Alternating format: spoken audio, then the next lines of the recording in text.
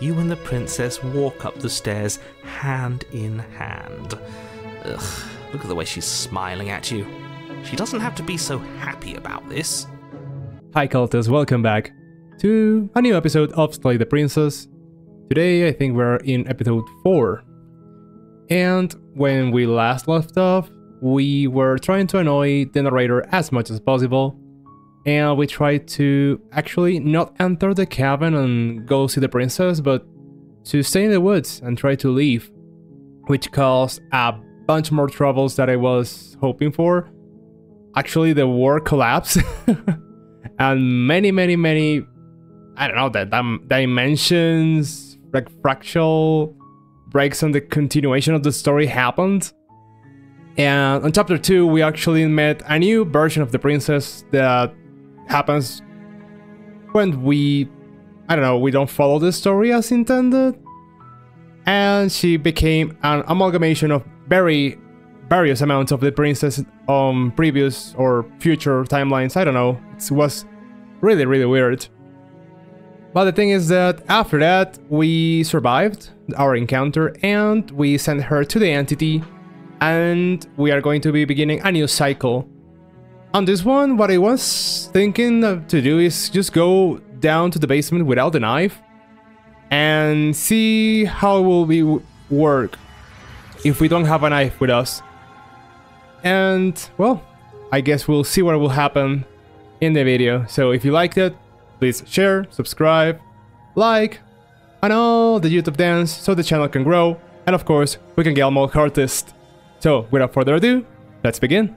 The hero and the princess, once again. You're on a path in the woods. And at the end of that path is a cabin. And in the basement of that cabin is a princess. You're here to slay her. If you don't, it will be the end of the world.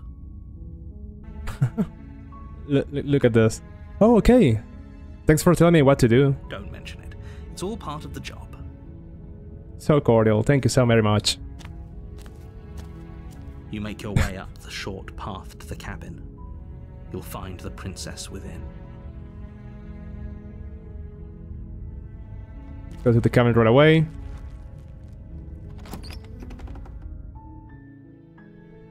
The interior of the cabin is almost entirely bare. The air is stale and musty, and the floor and walls are painted in a fine layer of dust. The only furniture of note is a plain wooden table. Perched on that table is a pristine blade. Yeah, such a pristine blade. The blade is your implement. You'll need it if you want to do this right. Yeah, such important item. Let's enter the basement without it.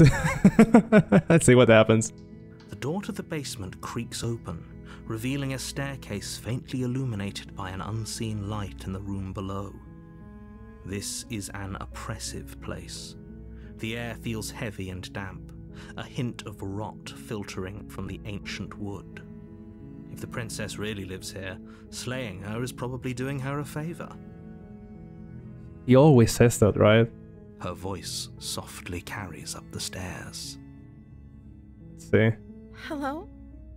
Is someone there? Ooh, she's... Okay, this is different now. It's hypnotizing. It's the kind of voice you only have to hear once to remember it for the rest of your life. Okay, is the hero getting involved now? Like, is he attracted to her? Don't let it fool you. It's all part of the manipulation.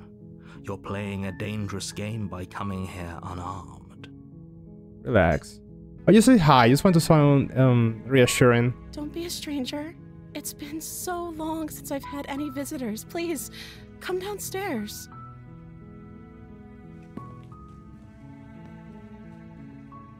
You walk down the stairs and lock eyes with the princess. There's a heavy chain around her wrist, binding her to the far wall of the basement. She's beautiful. How could someone like this be a threat to anyone? I am begging you to stay focused. There's a lot riding on you here. Hero, try to concentrate, okay? Think with your head. Hi. Do you think you can get me out of these chains? Hold on, let's talk a bit first. Okay. Explore. I was here to slay you. You are apparently supposed to end the world. I wanted to see for myself. I'm still not sure what to believe. Is that why they threw me down here? But I don't want to hurt anyone. I like the world, I think. I don't remember much about it, to be honest. I've been down here for so long. It's like the first person that we've met, but she's actually scared. That's... How long has she been locked away? The narrator probably is not gonna tell us. Did they tell you how I'm supposed to end the world? Nope.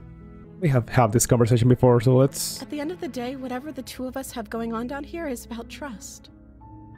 Do you really think I can even end the world? Why would I even want to? We both know that if there's people we can't trust in this situation, it's whoever locked me down here, and it's whoever sent you here. And those two groups are probably one and the same. And that is the narrator, and who knows who else, and the narrator is not trustworthy anyways. Don't let her turn the tables here. This isn't about trust. This is about risk. We stand to lose everything, all for the sake of one person, and a subjugating monarch, no less. That has nothing to do with it. Let's explore whatever the hero wants to do. So, I can't believe they have been keeping you down like here like this, and getting you out of here. You're only making this more difficult. And then, alright, I don't know if the narrator is gonna control us again, but let's see what this leads. Thank you. Thank you. You're making a huge mistake. No, Narrator, shut up. you're doing the right thing. Let's see. Walk up to the chains binding the princess to the wall and give them a tug. They're large and heavy, far too solid for you to even imagine trying to break them apart. I'm guessing you don't have the key? Yeah, I don't have it, of course. Maybe it's somewhere upstairs. This is feeling a little bit familiar. Whoever locked the princess away down here intended for her to never see the light of day. They wouldn't have just left the key to her chains somewhere in the cabin. Maybe there's some way to break the chains? We'll try. Or if that doesn't work, I guess we can always cut me out of them. Okay. She offers the suggestion with almost complete nonchalance. If we were stuck down here long enough, I'm sure we'd be nonchalant about cutting our way out if it meant we could finally be free. I don't really trust this thing. You attempt to make your way out of the basement, but the door at the top of the stairs slams shut. You hear the click of a lock Again. sliding into place. He's going to take control out of us, Someone right? else here? This is the same as before. Damn Make it. your way to the bottom of the stairs. This would have been so much easier if you'd just taken the blade like you were supposed to. Easier for whom? Easier for everyone. Look at the mess you're in. I heard the door slam. They locked you down here too, didn't they? Yep. There's a slight panic rising in the princess's voice. If I could just get out of these chains, I know we could force our way out of here together. How can we? She barely hesitates before raising her arm to her mouth, her teeth tearing through her limb with the determination of a trapped wolf. Oh, fuck. As she rips her flesh from her bone, a sound comes from behind you, the clang of bouncing metal. They threw me the dagger. It's the blade from upstairs. You're not sure how it made its way down here, but if there's a time to strike, it's now. We're going to die on this one, but I want to see the cannibal... the cannibal princess. Or we could use it to free her. If we take it, it's very, very likely that the narrator is going to possess us You again. won't like what happens if you do that. Let's try to save her. And I think I know where this is going, but let's see. Fine. Against your better judgment, You place the blade against the ragged, self-inflicted wound on the princess's arm, just above the unyielding chain binding her to this place. Okay. To cut into her flesh. Again, it doesn't make it easier. And not with blood on her mouth. The blade is sharp, and it takes little effort to crack through the bone of her arm. Fuck me. Her limb falls to the ground, and the heavy chains follow suit. She didn't so much as utter a sound through the whole ordeal. No, she didn't. She smiles softly as her gaze meets yours, blood from her wounded arm dripping rhythmically to the ground. How is she still smiling after everything? It's like she isn't even bothered by what just happened. Thank you. Now let's get out of here. Rush the locked door. No, we won't have any of that. The stakes are too I high. knew it. You can't just let her escape into the world. No. As the princess approaches the bottom stair, your body steps forward and raises the blade. Fuck off, narrator. Wait, this isn't fair. You can't just do that. Watch me. Fuck off. What are you doing? Oh, Warren. Stop that. Fuck off, narrator. Something's come over you, hasn't it? You know you don't have to do this, right? Your Kill body me. lunges forward, the blade held low, ready to sink into her heart. But the princess dodges, stumbling back against the wall before the blade has a chance to connect. Alright. Stop it. Stop trying to resist me. I'm trying to get you out of here alive. Again, you are taking control over me. You're a dick. I'm going to resist as much as I can. Move the blade. Not gonna happen, narrator. Let's make her kill me and see what happens on the second Your body chapter. remains frozen in stubborn resistance. The princess takes a cautious step forward. We both know this isn't you. She nervously reaches towards you and takes the blade from your infuriatingly rigid hands. What are you doing? Oh. I'm sorry. I'll try to be quick. Okay, where did I know? That's for She sure. plunges it into your chest, tearing through flesh and sinew. It is agony. But you aren't dead yet. Oh no, I'm so sorry. Stay strong. We can tough it out until it's done. For her sake. Yes, hero. For her sake? Don't you start pretending that dying a painful death is some sort of heroic gesture. The two of you have literally doomed everyone. It's than Whatever. anywhere else. She sinks the blade into your chest again and again and again, and you feel every inch of burning pain that slices its way into your body. Oh man, it's painful. I'm sorry. Ah, She shit. doesn't know how to use a knife, does she? No. Apparently not, though it doesn't matter how sloppy her knife work is, does it? A stab wound is still a stab wound, and it won't be long before you bleed out. I'm so sorry. And it's sad. So sad. With one last thrust of the knife, your legs give out beneath you. You collapse to the floor, your blood pooling around you, your limbs unresponsive. The princess stares down at your ruined chest as tears carve rivulets of pink down her blood-spattered cheeks. It can't just end like this, right? It will. That's rich coming from you. As much as I'd prefer for things to have gone differently, I can't deny the reality of what's happened.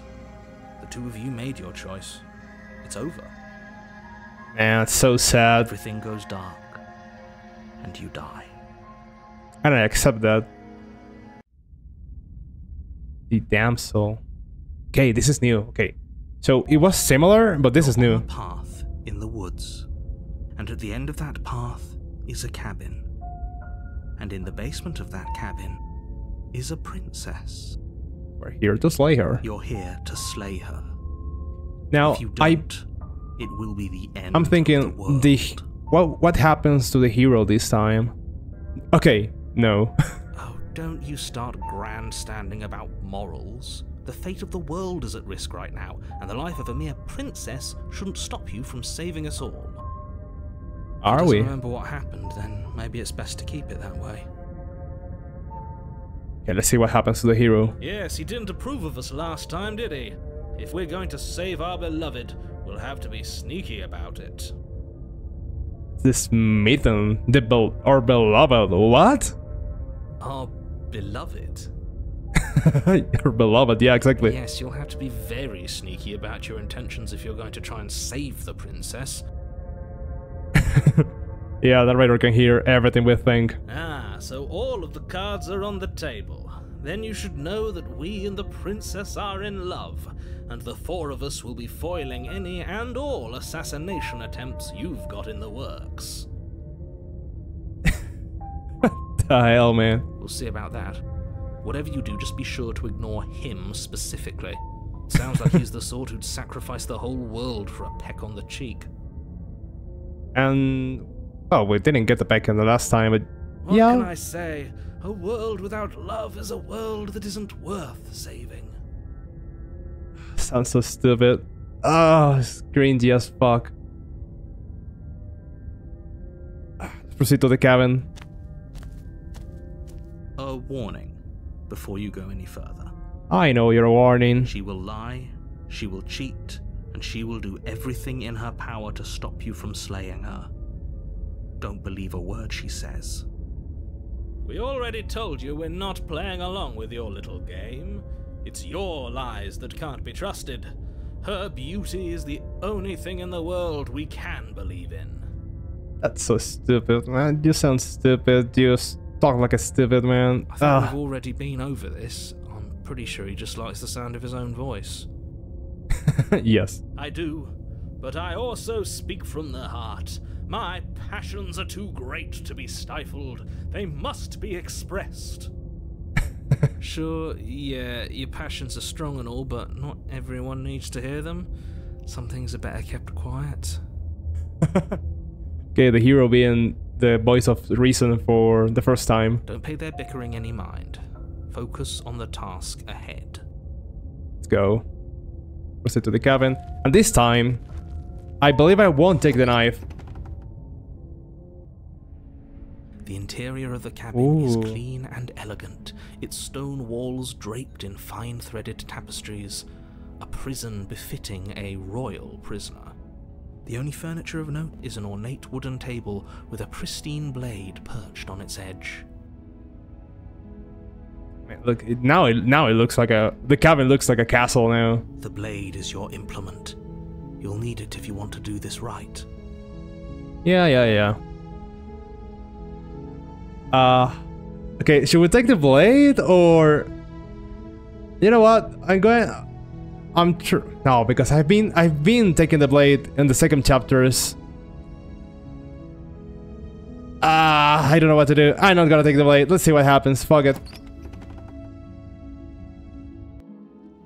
The door to the basement creaks open, revealing an intricate stairwell.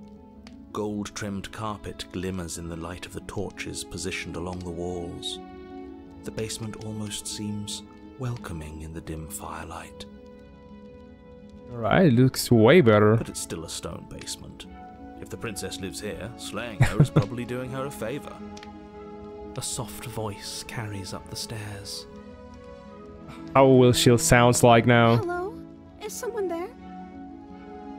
Look at the epic music. Her voice. It's somehow even more beautiful than last time. I can hear wedding bells already. I've held my tongue till now, but you're taking this a little too far. We barely even know the princess. We can still do right by her without all this over-the-top fawning. Yes, for everyone's sake, you're not in love. Just remember that her charms are all part of the manipulation. Let's go ahead and see her. You walk down the stairs and lock eyes with the princess. There's a heavy chain around her wrist, binding her to the far wall. Okay. My love, we're here to rescue you from your unjust and foul imprisonment. Smitten, you're so stupid. You know she can't hear you, right? That's way nice. Was able to hear us. She'll be cringing, I think, more than I'm doing right now. She may not be able to hear my words, but surely she can hear my spirit. Oh, your spirit's plenty loud, all right. It's you, my dashing hero. I was so worried you wouldn't come back. Did you hear that? She said we're dashing. Most of all, she remembers that we have been here before. She called us a hero. Flattery really goes a long way with the two of you, doesn't it? Yeah, Waiting of course. for you to come back. I didn't want to believe your ravings back in the woods, but this is next to incontrovertible evidence. You've been here before. Yeah. That's right, villain, and you killed us. Well, she killed us. Only because he made us try and kill her. It was self-defense. Our beloved's hands remain unstained by cruelty. And you've died before. So an entire world has been damned to oblivion. I'd really hoped I'd be the first, but what's done is done. What matters is you have a chance to do it right this time. So every chapter, it's a world ending. We damned a whole world, but everything reset. Yeah. Nothing resets, you're just somewhere else. And you can't keep hopping between worlds forever. Especially not without leaving a trail of incomprehensible devastation behind you. This is horrible. Okay, we're getting a little bit more of backstory here. Horrible for you, maybe. But we've been given another opportunity to sweep her off her feet and treat her like the lady she is. Fuck off. Now, hold on. If she actually ended a world, are you sure we want to do this? Are you sure we want to rescue her? Yeah. We never saw a world end, and now I'm even more certain that we must chase our heroic and romantic destiny than I've ever been. I shan't let anyone convince us otherwise. Are you listening to him? He's lost it. Don't let him distract you. Just do your job. I'm sorry, but he's too funny to be ignored. There are two things here now that I want to explore. I'm sorry about what happened last time. The narrator who sent me here to kill you took over my body, and it was extremely unfair. If another version of me was pushed to such drastic action, it was for good reason. Because you're a dick. That's okay. You were just doing your best, and that's all that matters. She took that in stride. To a surprising extent. An almost unsettling extent, actually. That's because she's perfect. Do you think she has someone like him telling her what to do? Ooh, that's an interesting question. She doesn't. There's no one else like me. And what are you? I think he's right, because I like it better if she doesn't have some horrid little voice like him, always trying to drive her to violence. Let's see, okay, let's rescue the princess, whatever that means. Rescue her? What are you talking about? Did you forget that she's a world-ending monstrosity? And even if you wanted to unleash her onto the world, despite the complete moral disaster that would be, you'd have to get her out of those chains. Good luck with that. Ooh, that is actually true. Don't you see how dainty her hands are? We'll be able to slip her out with ease. Are we though? No, she's a prisoner here. You can't just slip her hand through the chains. If her hand could just slip out of the chains, why hasn't she done it already? Because we've yet to present her with her freedom. I'm not sure I follow. Yeah, I don't know Rather believe me, a passionate heart guided by love and my own good nature? Or would you rather believe the devil on your shoulder who tells you what you can and cannot do? Let's see. I think I'd rather believe in facts. So you're one of those empiricists. One of us has to be. Yeah. Let me show you a brand new truth. Narrator, we courageously step forward and free our beloved from her bindings. No. Oh no. I can't let you do that. If you take another step towards the princess, You'll what? Take over our body and force us to try and kill her? I would if you had a weapon. Yeah. On my watch, villain. My passions contain titanic depths, and if you try anything that might harm our dearest, I will end our life without a second thought.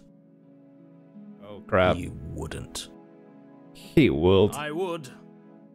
I'd listen to him if I were you. He has a lot of strong feelings. And doesn't the world end if we don't stop her? You approach the princess and gingerly slide her hand from her bindings. That shouldn't have worked. I'll be damned. We're doomed. Let's see. I can't believe it. But I guess I have to. Yeah. I told you. There's no life more worth living than that of a true believer. The hell? I'm free, and you're not trying to kill me this time. Thank you. Thank you so much. The princess jumps up and smothers you in a joyful embrace. Ugh. If only you had a weapon, one slip of the wrist and your pristine blade would be buried in her back and everyone out there would be saved. Luckily for Mr. Romance, we don't have a weapon. Sir Romance. Who needs a weapon when we have the power of love on our side? Oh, not the power of love, dude. What do we do now? Guess we're getting out of the cabin? Ooh. Okay, now I'm gonna say this one. We leave and then we have our whole life to figure out when we what we want to do next. That sounds perfect. The princess takes your hand, the last hopes of the entire world slipping through your fingers as they intertwine with hers. We have each other. We don't need the world for our happy ending. And the music, man. I like to think that you do, actually.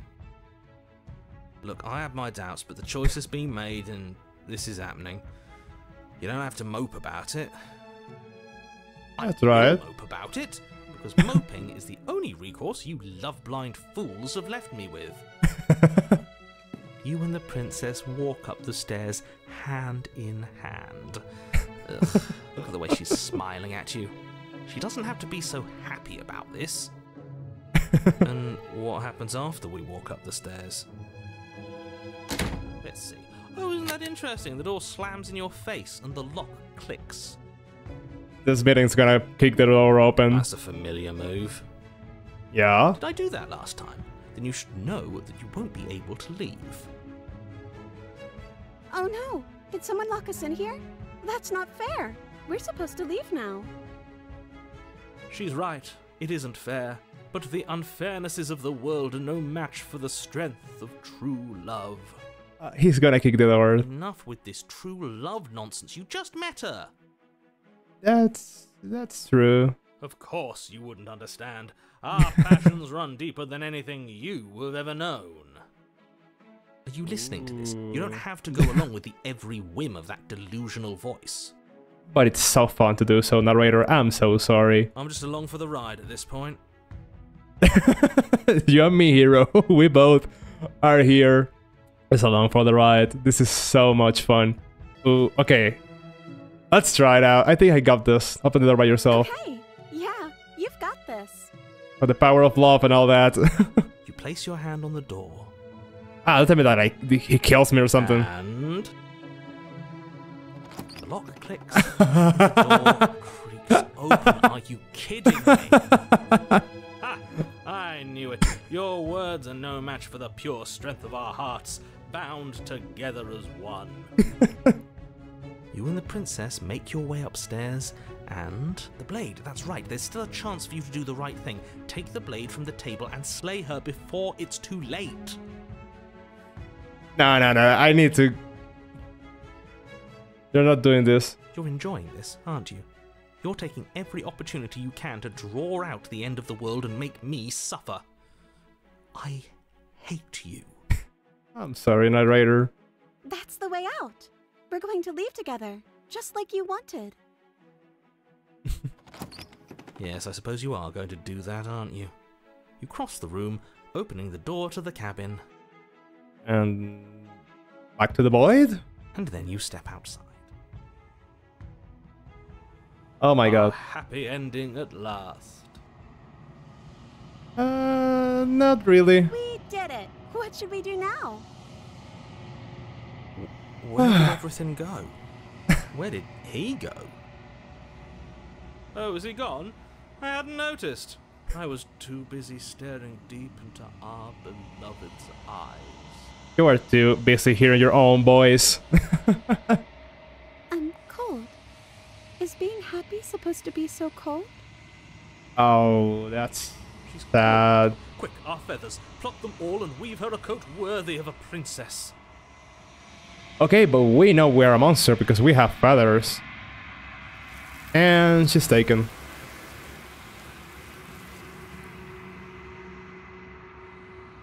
Well, at least we gave love to the entity, I guess. But you don't get the chance to make that jacket. No, will you ever? It's time for you to leave. Memory returns. Okay, we have been here before, so But it feels so bad. Let's see what the now is going to be the end of everything. Yes, I fear that we won't like what we'll see. What if we just sit here and preen for a while? That can't hurt, right? he's also scared.